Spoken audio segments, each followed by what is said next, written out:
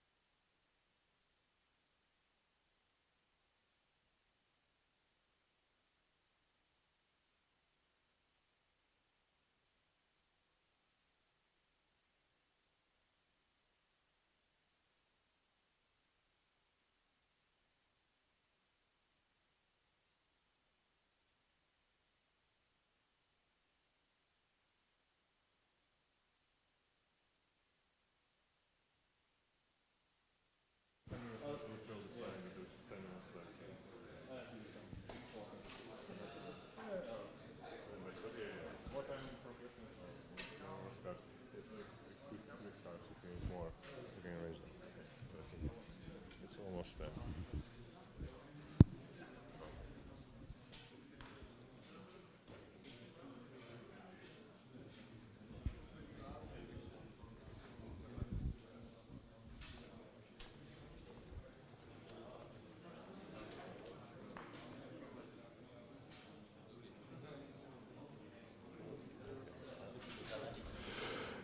So, good morning, everybody, and welcome to the second day of DevConf.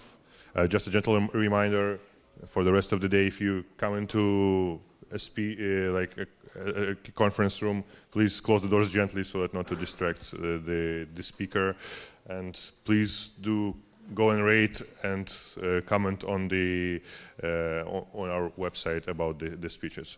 And so, let's start today with our first speaker, Daniel Riek, and he'll tell us some interesting stuff. Let's welcome him. Thank you. Thanks for getting up so early. I'm relieved that I have the grayest beard in the room. First question, who in the room knows what this background picture is taken from?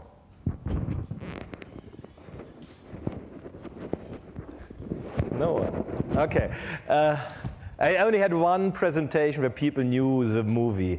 That was with it was some DNS guy at VeriSign. Yeah, it's from Darkstar, probably the best movie ever made. So, yeah. All right. I'll be talking. I have to warn you. I had the brilliant idea to redo all my slides yesterday. So yeah, we'll see if that works. They are not all really new. I picked them from a bunch of presentations, but I changed the whole story. So it means I probably have to talk very fast at a point because I run out of time, and have some logical breaks because it really sounded great at 3 a.m. this night. So, bear with me. You can leave the feedback on the website then and tell me what you think. So, Graybeard. A Graybeard thinks he's really wise. They hate systemd and they fork distributions. If they haven't forked Debian over systemd yet, I'll probably get them to fork again whenever Debian starts believing what I say, which isn't my first concern because I work at Red Hat, so who cares? Let's go and take a philosophical view on what is the role of the Linux operating system. Right? Whenever people at Red Hat draw an abstract vision of our stack, right now they put Linux in infrastructure. And there's some logic to it. It's kind of, it has all the device drivers and stuff. It sure feels like infrastructure. But you can take an alternative view, and if you look at it from an application point of view, you realize the core function of Linux is not to make hardware work or provide infrastructure. The core function is to provide a user space runtime. Because the only point for running IT is really to run something on it, right? Not to run the hardware for its whole purpose. So, really the core function of Linux to provide an application runtime. The application might be infrastructure management, in which case it runs in the infrastructure. But, most of what we do is actually in the user space. And most of our users are people who really care about the running applications on top. And if you take a historic view, where did we come from? Why are we doing things the way we are doing? And this is very, very long ago when this started. Early on, the mainframe model was basically a completely proprietary, integrated experience. The vendor controlled what software you could run. The machines usually were leased, and you didn't own the hardware if you had it. And that got replaced by what then was called open systems, UNIX. In the PC world, Windows wasn't server yet, and I'm going to leave NetWare out. But open systems came along, Unix came along, and there you had a vertically integrated hardware to operating system stack and a vendor-controlled tool chain, but you started to see an open ecosystem on the ISV side. You could run your own software easily, you could buy software from a third party. The problem there still was the vertical integration. If you see it in the history of Unix, they had all these standards that didn't mean anything in reality because it didn't actually provide compatibility on a binary level. You were totally, they had all the open labels, and then you were totally locked into one vendor's ecosystem whenever you decided to go with that vendor. There was some level of source code compatibility, but if you ever wonder how a behemoth like AutoConf was created and why, look at what they had to deal with to make this work across all these different versions. And I know we are getting there too with Linux. It's getting hard to keep things compatible, but for very different reasons, because we're moving faster, not because we have proprietary differentiation on the technology level, right? And then when PC hardware got good enough and people started wanting to use PC hardware, and you had multiple hardware vendors, and there was the need to break up this vertical integration. And that's the role of Linux. Linux provided the neutral user space runtime across different hardware options. That's a historic role of RHEL in the enterprise. RHEL became the neutral runtime that the open ISV ecosystem could standardize on, and then you had choice on the ecosystem side and the hardware vendor side, and you weren't bought into that. And if you look at it today, where is Linux being used? Today, Linux provides you an application runtime independent of whether you're running on your laptop, you're running on a bare metal server, you're running on virtualizations like VMware, or you're running on the public cloud. It's the standard for getting this level of compatibility, so my binary can work in all these options. So today, and that's my proof point, today probably most Linux deployments are either on VMware or on public cloud, which proves that Linux is not just infrastructure, right? It proves it's an application runtime. Because the reason people run, the reason why VMware never came up with an operating system is because customers would not have wanted a vertically integrated infrastructure stack where the application runtime is owned by the people who own their infrastructure management. Very simple. Never even happened. And yeah, we'll get back to that philosophical side later. But so the next question is what does that mean in practical terms for how we do software management? Because this is an evolution over time, right? We went from something very integrated to something semi-open to something open to something even more flexible. Because basically what happened with virtualization is we got rid of the hardware. Now, along the same evolutionary track, we changed how we deal with software, how we deal with the user space. Right? Early on, servers, they were not just pets, they were exhibition docs you sent to the doc show. You had multiple admins per UNIX host, and they had a lot of terminals, a lot of people working on it. You compiled stuff locally on the machine, and then because you wanted to map that to the binary stack, you used things like stow, or you mounted binaries on NFS. It was high maintenance. The problem is it was very fragile, right? The behavior of your binary depended on the build environment on the production host, and you were compiling stuff on the production host, which kind of leads to disaster if something goes wrong. So that was too fragile, and it didn't scale in the PC environment. When Linux took over, there were too many machines. It wasn't efficient anymore to go into each machine and compile software and use a local. It just couldn't be done. Right? You couldn't hire that many admins, and the value wasn't there. Plus, the software stack started moving faster, and it was just too hard to keep that stable and working. So the next thing that happened was that we got to binary reproducible packaging. We introduced RPM. That happened. When was it? Took over 95 perhaps. Probably was when Red Hat Linux 2.1 came to Germany, at least that's where I was at the time. Actually, as part of the Caldera network desktop, which is kind of funny in retrospect because they turned themselves into SCO later.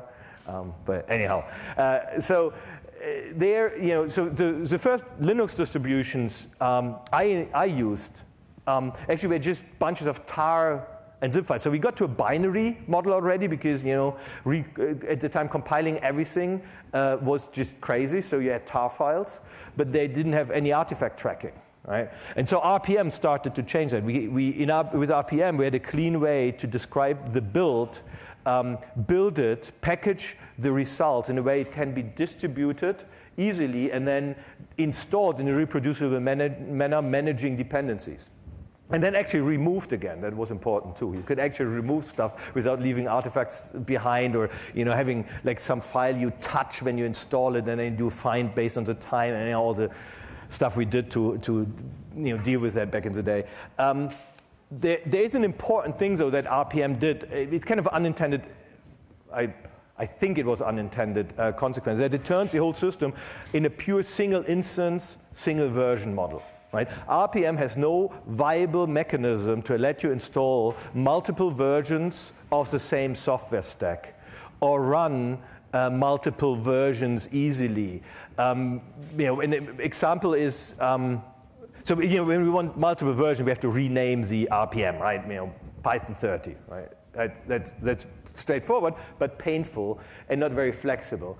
But the multi-instance thing is actually more interesting. We have a lot of software in our distribution that you can install as one binary, but then you want to do multiple versions, like in the web server space.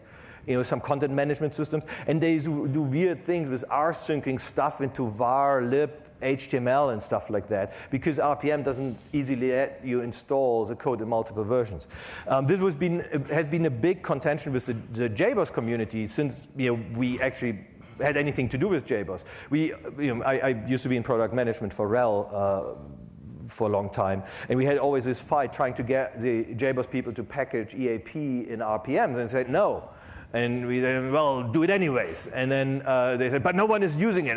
Do it anyways. It has to be done. It needs to be done. It's crazy to ship zip files. But at the end, if you look at it, why don't they want it, and why didn't customers use it? It's very simple, because in the Java world, you're running multiple instances and multiple versions at the same time, always. Right? So they actually needed multiple versions of EAP on the machine at any time, and RPM just sucks at that. Right? And our RPM package didn't allow that. So that's an unintended consequence of what we did with RPM, is that we forced everything to be a single version, single instance. system. Another aspect is that it's component level packaging. So it's a late binding model, right? We declare all the dependencies, and they're like in different level of specific. I can't say that in English. Specificity. Sometimes you have a specific version dependency. Sometimes it's just a very abstract package name. And when you install it, that gets combined when you install it, which is fine. It's much better than compiling in user local. But it still means that when you build something, you have one version of the stack. Then you move to test, and perhaps a security errata came along, and something slightly changed in your stack. And you test that, and then you move to production, and then the expectation is that OpenSSL has another like named bug, which isn't really good. So you have to apply that. And that means that in production, you're expecting that you can apply a security fix to your software while it runs, restart your software, and it keeps running, right? Which means that what you're running is not what you developed on and not what you tested. That's an important side effect of component-level packaging. Past RPM, there were a couple of things that were added on. Kickstart, spated for Red Hat Satellite, then CF engine, and things like that came along, which all were about, in the scale-out world where you have all these machines, you don't have a few servers anymore, or a few big UNIX hosts, you have a lot of servers, and you need it just to centralize how you manage that. Basically, this is still the stack we use today. Yeah, CF engine was replaced by Puppet. That's just CF engine on steroids. Has most of the same problems, if you ask me. If you don't believe me, go to James Shubin's talk later about management. And then now Ansible is a different approach, which is a different animal. But at the end, it's all like the same kind of core principle. We still use Kickstart. That was probably the most most long-lived thing that Red Hat ever introduced. And I blame it for winning over SUSE, right? Because they didn't have something like that. They had a much nicer installer, but the automation capabilities of Kickstart were just awesome, right? You could do what you needed to do. So at the end, at large, this is still the kind of stack we use today. So what does it mean for application deployment? If we take this a level up, like how am I using this stack? So a core model in this is that we have a single user space shared between all applications, right? That's a traditional model. We have an application runtime that is defined by the lifecycle of the operating system. And it isolates basically applications on the hardware level as a trend. And that's kind of something we inherited from Windows more, because in Linux, there's no problem to run multiple applications on the same host. But in Windows, you could never really do that. So at the end, in the enterprise world, they always buy hardware for applications, and so you end up with one application per host. It just has to do with resource control and managing all of that. The whole thing is like very much about long-term binary stability, moving with hardware cycles, updating, enabling hardware. It has some issues, right? It has limited flexibility. The lifecycle management on the component level gets fragile. And I forgot to put a slide in here. I wanted to put in the Fedora dependency chart, which blows your mind because you see that everything is dependent, and because we have to make every option work, and we have to make sure that when we install something, all functions work at the same time. It's basically impossible to get freaking cups out of your server install. Which is annoying if you don't want to print, right, on your server, which most servers never want to do. It's really hard to manage the side effects of all this, right? You change, you add a new version of something over here, and then you have to test every application because it might break the API over there, and then things blow up. It basically ties the user space, the current model ties the user space monolithically to the hardware lifecycle, right? It's not so much on the Fedora side, on the RHEL side definitely, right? Our lifecycle is driven when the kernel needs to be updated because we can't enable hardware anymore. And that's kind of when we do major changes in the user space stack. So it's tied together, right? that's definitely a downside because it's not necessarily how you want to drive your user space. That like if you consider Linux infrastructure, it totally makes sense. But if you consider the user space runtime, then this has some downsides. The next thing that came along are VMs, and I'm just throwing VMs that in there, and I'm throwing cloud and VMs together. It's all the same thing from my point of view because essentially it's just a workaround to the hardware tie-in that I just described. All it does is it lets you virtualize your hardware so you can basically run your operating system application-centric, right? So when you now update your hardware, you update the hypervisor layer. Whether that is an open source stack running RHEL or REV or OpenStack, or whether that's a proprietary stack, is secondary from the application point of view because you don't even care because the Linux OS you're using inside the VM abstracts you from all of that. Right? So from an application-centric view, it's all the same. It gives you higher flexibility. It lets you get independent of the hardware lifecycle underneath whatever you're running, and you can focus on the application. It lets you also have application-specific stacks, right? In my VM, I install what I need for the VM I'm running. I don't have to install things for other applications that might be needed. So I can optimize things a bit more. I can have different versions, right? I can, the same hardware setup, I can run RHEL 5, RHEL 6, RHEL 7. I don't care anymore, right?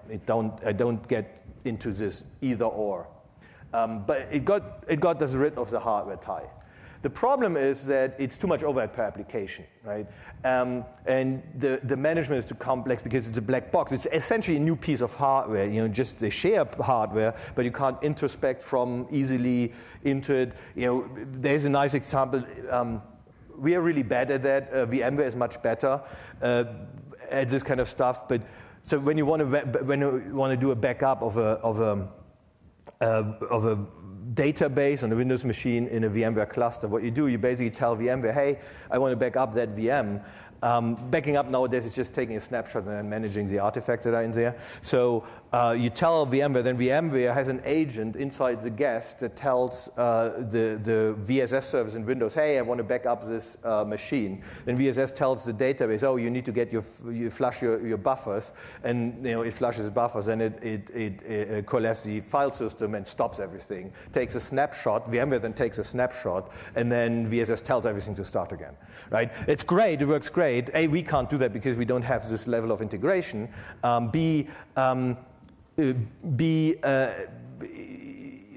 it's just like it's a lot of moving parts that have to work together. The only alternative is to put a backup agent in each VM, right? Which basically undermines the whole reason why I put a VM in first, because that means that now I have to share the ownership between the application owner and the ops people, and B, I have to put an agent into the VM that has to be compatible with the user space runtime in the VM.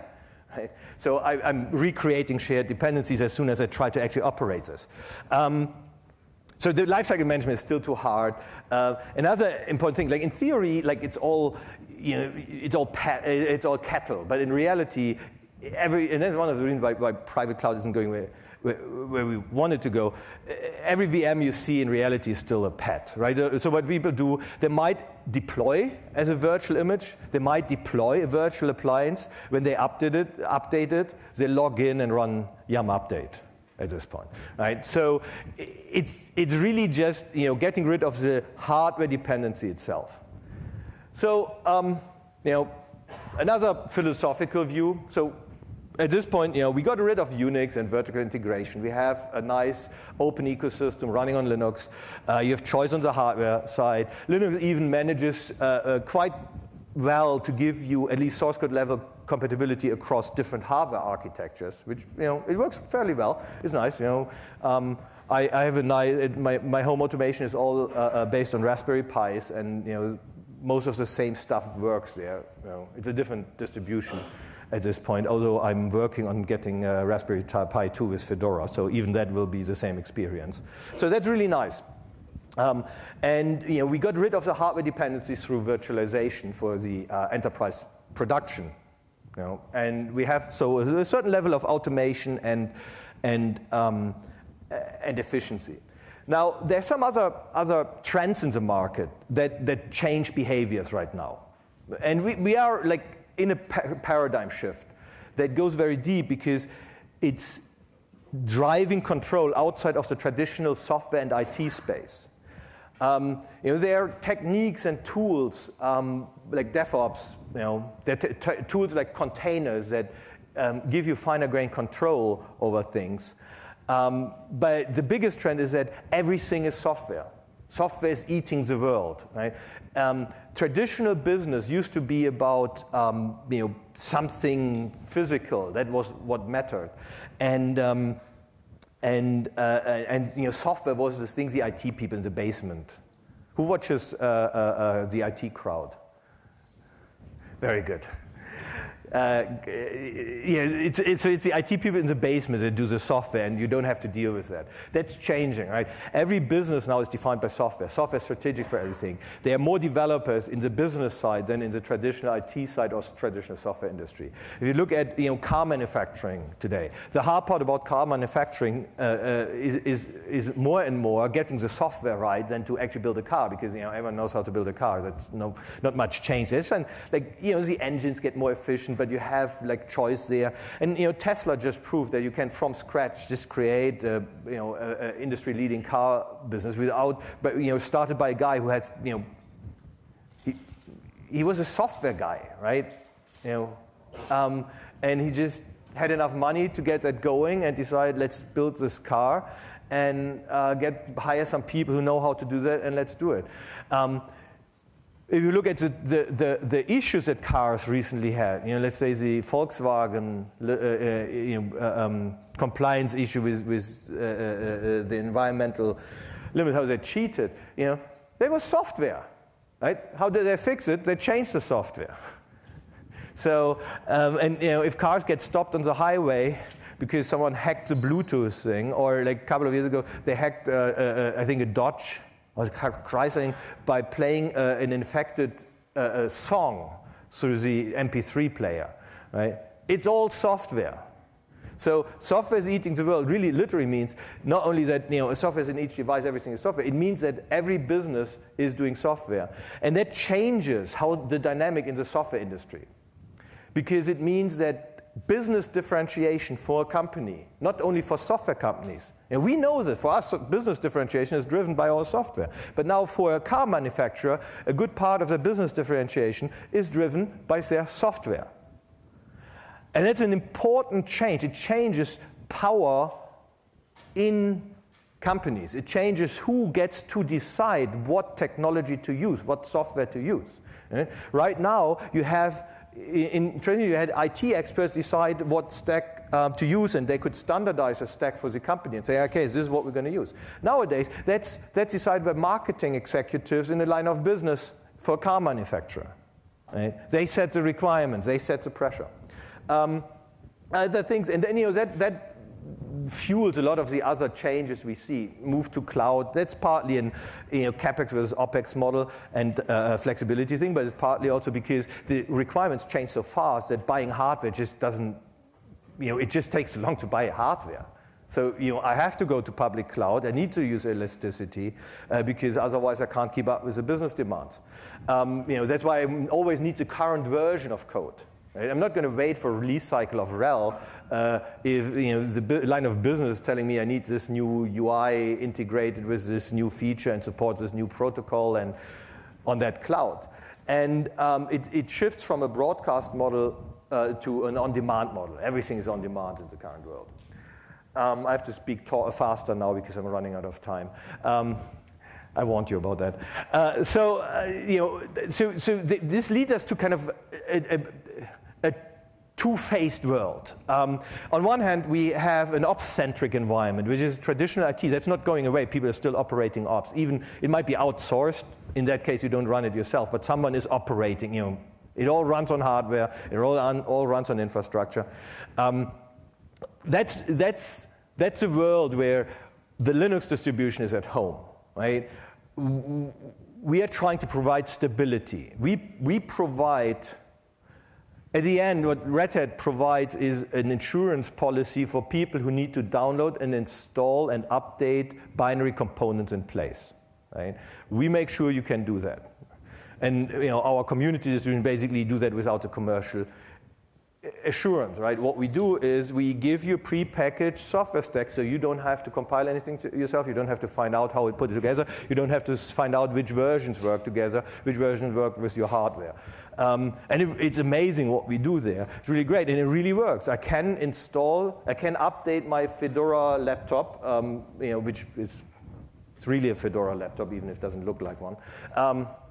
I can update that across Fedora releases now with not much problem other than the freaking proprietary wireless driver I need from fresh RPMs, and and it just works. I don't have major issues, even at least nothing that would block me from going to the newest Fedora version whenever it comes out. There's another side now, which is the app development side that's growing and growing and growing. That's this, the business drives the industry now. And there you are in an area where you download to build. These people do not install binaries, right? They compile software. They're like us, right? They compile software and then test it and then deploy it.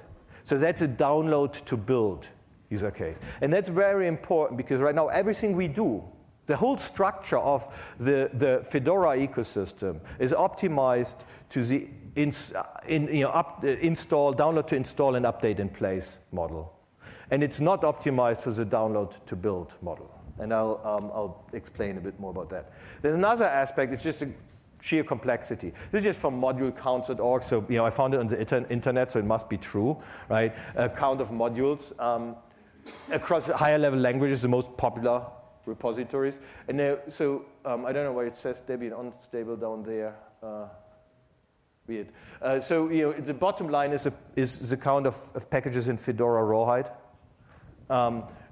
Slightly above is Debian unstable, and then .NET is double the number of components right now, and then it goes up. There's 600,000 individual modules. They might all be forks of each other, and half of them, or 90% of them, never used. But the message is we cannot package all of that in a Linux distribution. It's just not possible. Just too much stuff, right? And that's the stuff that these download to build people are pulling from, right? They're downloading .NET, Maven Central, or Ruby Gem stuff, and they have the choice of 200,000 Node.js packages. And that's putting a Linux distribution. It's a big challenge for a traditional Linux distribution, right? It's just too complex, right? And there is no critical mass in this user space. We're just too slow to give them new versions. Even Fedora is too slow to give them new versions, even of the packages we have.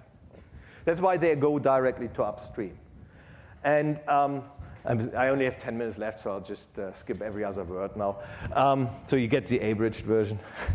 And the solution to that is a containerized stack. In the containerized stack, you separate each runtime. So you separate the system runtime from the application runtimes, and each application gets its own runtime. The host is deployed as an immutable image. Ideally, you don't have to do that, but it really helps. And then each service gets its own container, although you can have multi-service containers. That turns Linux immediately back into a multi-instance, multi-version environment, because you can simply run whatever you want in each container. Right? They don't affect each other. You completely get rid of interdependencies. The dependency chart basically gets reduced to my container's dependency chart, and the next container can do something else. It gives me maximal flexibility. Also lets me delegate at the container level, because I don't have, like in VMs, one of the problems is that it's still the full operating system, including the system runtime, including the hardware piece, the networking stack. I don't have that in a container, so I can easily give the application people control over the container, still control it from the outside, and they don't get, they don't get to break out of that. And I can still introspect it, right? I don't need to do these things I described about backups in VMware, because it's not a black box. The host or even a privileged container can inspect into other containers. I can just see it. We'll publish the slides, so don't worry about that. And the use cases for containers are there are basically three levels of use case. And like the first one will make some heads explode, and I think I'll get a call afterwards from Brent Bowdy, who just did a blog telling you not to do this. But it's a pet container. And this is the first thing you should try if you're doing containers. I do that on my laptop all the times. I just instantiate a Docker image, a Docker base image, or the RHEL tools image, or a Fedora image, and then I basically treat that like a VM. That's perfect if you want to try something out. You want to install random npm stuff, or you want to, I'm working a little for my basement. I'm working on a little PXE boot server because I cannot upload, it's some like Java, ILO, 32-bit weirdness. So I need a PXE server, and I don't have a machine. I don't want to install all of that on my host because then I have to find all the pieces. Even it's gotten much better with DNF, but still, it's just easier to put in a container. I do whatever I want. I compile some shit in there. If I don't need it anymore, I just remove the container. It's done, right? So I'm basically partitioning my laptop already into multiple runtimes this way, just for convenience to try out things and do things without having to deal with it in polluting my core system. And it's going to get more and more. There are things I can just deploy. I wanted to try out MetaMost and GitLab. They give you a Docker container with the integrated solution, so it's just run it and you got it, right? Don't deal with anything else. If it's a trusted source, of course, if you do that from the wrong source, then you just introduced a botnet in your environment. But no, seriously, it's a valid use case to run a pet container. And if you're moving from an existing application, a lot of people say like containers are mode 2, and then we have this mode 1 application. That's all. It's a continuum, and you can make basically every mode 1 application work in a container. The next thing is multi-service containers. It's another thing that makes some heads explode, right? Because containers are microservices. Not true. Dan Walsh did a lot of work to get systemd working in containers. So just if you need an existing application, a container, just make CMD has been in it, and then you have systemd running in your container. You might, depending which version of Docker you're using, you might need to give it some privilege. In newest version, you don't need to do that. And then you can just install your software like you're used to, and it just works, right? It just starts the unit files, and it just works. And you just need to do the mappings on the outside, which is not harder than dealing with firewalls or anything else. And then you go to multi-container applications, which is really where you need to start dealing with Kubernetes, because that lets you orchestrate them. The real containerized application stack looks like this, right? Everything is a cluster. We are always in a scale-out world. The host is immutable. And an application is basically an orchestrated set of containers. I have Kubernetes as my cluster manager. I have the definition of my application is this set of containers, and then it starts them. It's always multi-tenant and multi-service. Taking a step back to the philosophical view, if we compare that to one of my first slides where I talked about the role of RPM when we came from user local compile into something that scales. Docker/OCI, the container format we are standardizing on, basically has the same function that RPM had in this transition. We are at a point where because of the complexity of the stacks, installing things in production on the component level, resolving component level dependencies, is so complex and fragile. It's almost equivalent to the problem we had 15, 20 years ago. I'm not really that old. Yeah, 15, 20 years ago with user local compiles. Because especially the next thing we have to do is weak dependencies, because we have to get rid of that CAPS server in our server installs. So we need weak dependencies. Once you have weak dependencies, the installed stack, the late binding stack that gets bound when you install it, not when you build it, is going to be so dependent on parameters not known when you build it, that it's going to be too complex to deal. When you're outside of the RPM space, that's already the case. It's too complex to deal with. So the only way to deal with that is by doing aggregate packaging. Early on, when you build it, when you're in the download to build mode, when you're an application developer in enterprise, you build the artifact, and then you move the same artifacts to build, test, production, automate that process, and you use the aggregate packager as to manage the installed artifacts. So we go to an early binding model. Interestingly, there's a precedence for this. Years ago, I was in the field organization in Europe for Red Hat, and a big thing for us back then was to install Oracle for customers in like rack clusters, and you never wanted to run the Oracle Java installer on a production system because it was kind of it was very fragile. It would not always work. It would be dependent. It wouldn't take care of dependencies because it wasn't an RPM, right? So what we did is actually did it on one machine, then built a binary RPM of the resulting installation, distributed that through satellite. So basically, we moved to aggregate packaging to deal with the fragility of this Java-driven installer and fragile software stacks that didn't do the dependency management. So this is basically what Docker does very conveniently. It has a package, a stack. It's the next logical step. It doesn't invalidate RPM because it's a level above it, right? But it moves the consumption of the RPM dependency resolution in a pre-stage for the application developer. Not for the system people, or maybe, but that's a different discussion. And then you use that to distribute that. And it allows you in a clean way to add other packaging artifacts on top of that. One thing that Docker doesn't do, it only gives you container-level packaging. There's another thing I'd like you to take a look at, which is the Atomic app, or the upstream project called Nulecule. And I think we have some talks about that.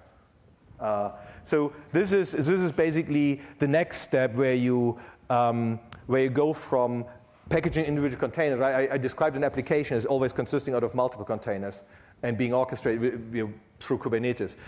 Neither Kubernetes nor Docker give you a transport format for this higher level construct. It's basically when you want to, today I can do a yum install IPA, free IPA, and then a IPA server install, and I end up with a ready to run orchestrated parameterized instance of IPA. When I want to do that in containers, I'm back to copying templates around, and so Vim becomes my IPA server install, which isn't really great because it's a functional regression. That's what Atomic App solves. It gives you a way to package the aggregate metadata, and define a way how to parameterize that on deployment. That all, like putting it all together. So this is kind of the enterprise stack. It's a bit a jump, but I warned you about that, that there will be some conceptual jumps in my presentation. So if you put this all together, we basically operate on 3 layers. It's the infrastructure, the application, runtime, and lifecycle management and application content. Mapping that to what we do, right? We have a bunch of different cloud options. We have Atomic Enterprise as the runtime, OpenShift as the lifecycle management, and our frameworks on top. That's a logical view, and I'm out of time, so I'll just skip to the last slide. To close the cycle, it's only a slide logical. So if we look at what's happening in public cloud right now, we're seeing actually a move back to vertically integrated UNIX stacks. Right? Every cloud vendor and every proprietary private cloud offering is trying to do vertical integration up to the PaaS level. Right? If you're going to Amazon, they're trying to get you to use all their services. And they tell you, hey, don't worry, it's just database. Don't worry which one it is.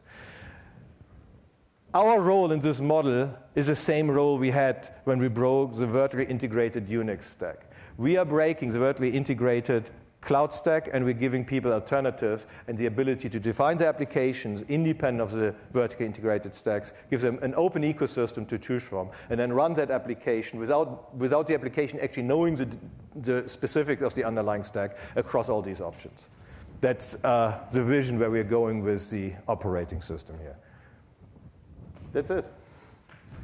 Thank you.